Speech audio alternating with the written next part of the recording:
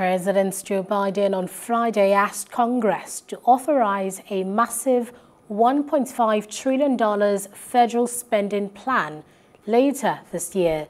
He's seeking to invest heavily in a number of government agencies to boost education, expand affordable housing, bolster public health, and confront climate change. The request marks Biden's first discretionary spending proposal. The president's early blueprint calls for a nearly 16% increase in funding across non-defense domestic agencies.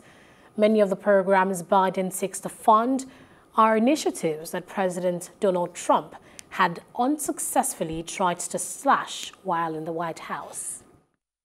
I sent to Congress my funding priorities for the appropriations process, including two key public health initiatives that I'm pushing.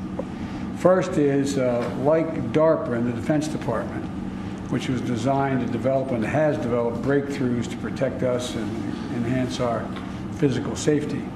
I'm proposing a $6.5 billion appropriation for what we call ARPA-H, which is focused on health issues. Hello, hope you enjoyed the news. Please do subscribe to our YouTube channel and don't forget to hit the notification button so you get notified about fresh news updates.